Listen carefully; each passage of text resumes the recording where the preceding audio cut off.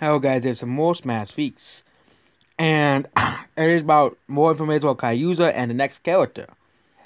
Kaiusa's devil form isn't a comeback mechanic or meter. It's just something physically happens during some of his attacks. That being said, Kaiusa does have a comeback mechanic. When he gets to a certain percentage, he's able to use his Rage Arts. Versus with the actual mechanic in Tekken. Rage Arts are basically the super moves akin to Terry's Buster Wolf and Power Geyser. After using Rage Arts, the mode ends. Geyser could be considered to be another mid-mid situation to the extent as a normal attack button and special button and both control different whims. Punches are used for one, kicks out for the other. And here's the other ones. Warriors will turn out a Mii costume, which I predicted already. Warriors will return as a Mii costume. People are expecting him to be one of the next characters. But I said he's going to be a Mii costume. Everybody like, really?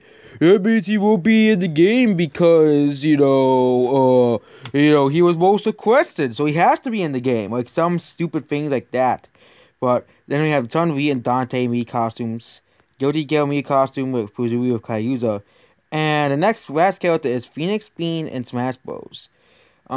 Phoenix Bean in Smash Bros would be a unique addition, but again, I don't think there's gonna be another Capcom character. I think the last character is either be a Nintendo or Master Chief or a new third-party developer, not a returning third-party developer, because we haven't had a new third-party company character in this Fighters Pass. I believe we haven't had a new one. We had Square Enix, Microsoft, and of course Namco get new characters. I think we're on overdue for a new third-party character or another Nintendo character could happen as well.